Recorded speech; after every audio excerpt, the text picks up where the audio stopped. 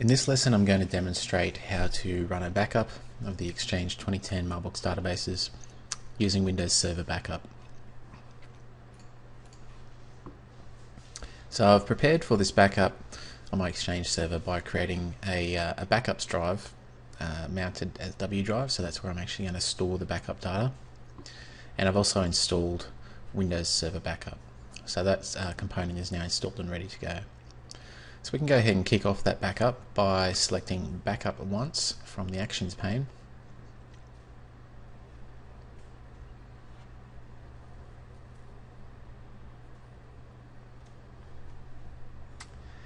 And because there's no scheduled backup options previously defined, we just get to choose this option of different options and click Next.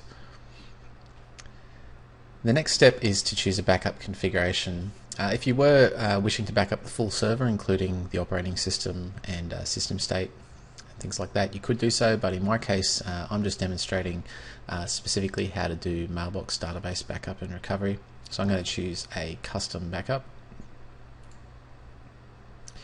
And now we get the opportunity to choose which items we're going to actually back up. So I'll click on this Add Items button.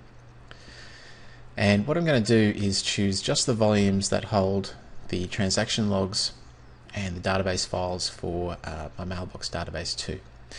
So the way Windows Server Backup works is it sees volumes that you want to back up, and it is then application aware, and it does an application backup of the data that it finds on those volumes. But you do need to choose the entire volume. You couldn't choose just the folder containing the Mailbox database itself.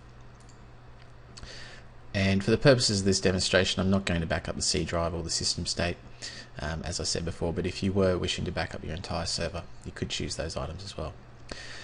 Now on this server that I'm backing up, I actually do have two Mailbox databases. So I've got Mailbox database 1 and 2, and they're stored on separate drives.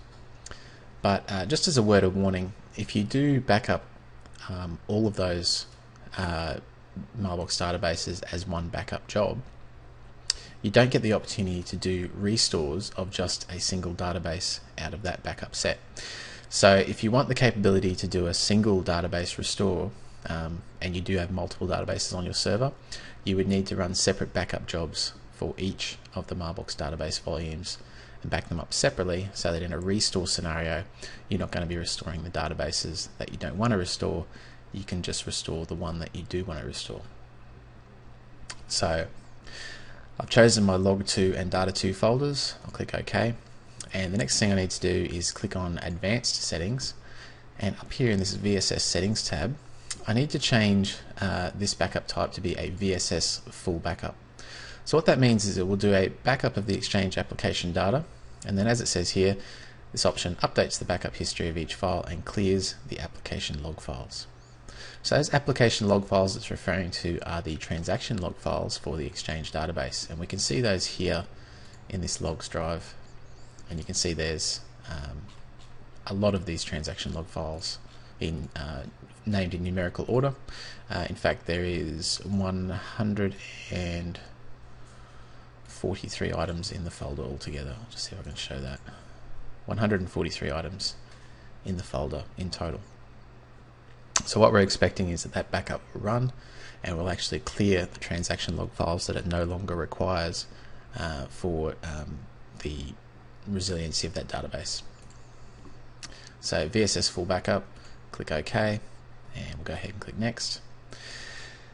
Now we get to choose a backup destination. So I am going to be using a local drive, and it will be the W drive that I previously earlier configured on my server.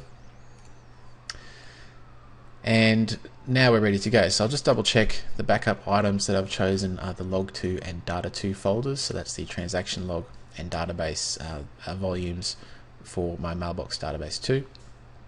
I'm not excluding any files. I'm backing them up to my dedicated backups volume, which is W drive, and I'm doing a VSS full backup. So now that I'm ready to go, I can just click on the backup button.